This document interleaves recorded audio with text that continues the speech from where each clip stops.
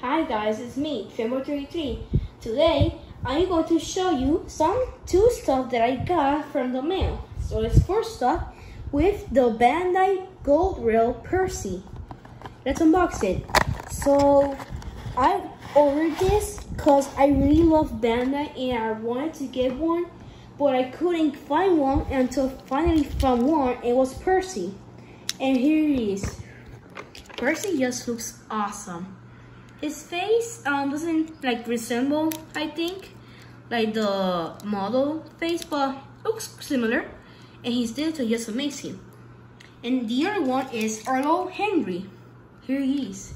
Now I really like the ERTL Henry's face because for me it remembers me of the season 1 face, and his detail is just amazing.